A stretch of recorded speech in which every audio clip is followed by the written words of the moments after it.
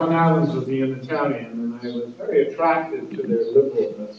And I wrote, I expect every young man born today to die a Unitarian. Didn't happen. So what I did, because I really thought Christianity was simply the best religion ever invented, that its creator was so simple in his thinking that the philosophy was something that all of us could live with. What I had trouble with was its followers, especially the clergy.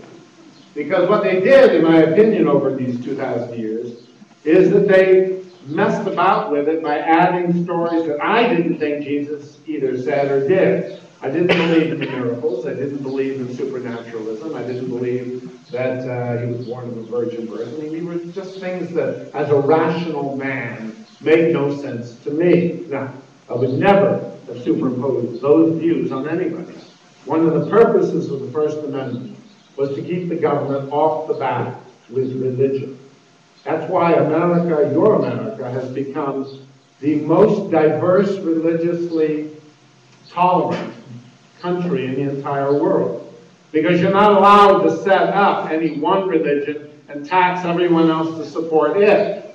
So that when people say, oh, well, we were founded as a Christian nation, I'm very quick to jump in and say, that is not correct. We were a Judeo-Christian culture, but we've never been a Christian nation because of the First Amendment. It says the government may not support any religion. Consequently, everything from Catholic to Jew to Scientologist is encouraged to flourish, pay no taxes, and have as many members as they can afford. And that is how I thought it should be. So in my Jefferson Bible, so-called, what I did was sit down and take the entire, I spread out 4 Bibles, French, English, Latin, and Greek.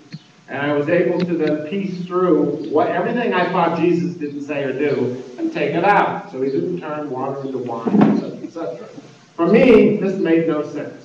For me, this had nothing to do with what he had talked about as the basis of a very, very good religion, which had to do with giving us a benign God that inculcated honesty above all. Honesty and truth and justice. And there was I felt there was no danger to science to believe as a Christian. So, presumably you would call me a nominal Christian. I was certainly not an atheist. A deist by all stretches of the word. But, you see, what's so wonderful about the system is you can read my book and not hate me. You can just read it and say, well, that's interesting. I don't agree. That's okay. It's okay. That's what debate is about. You know, I said in my first inaugural address that the fact that we differ in opinion does not mean that we differ in principle, nor does it mean that we impute criminality on either side. We are all Republicans. We are all Federalists. I said it and I believe it. Okay.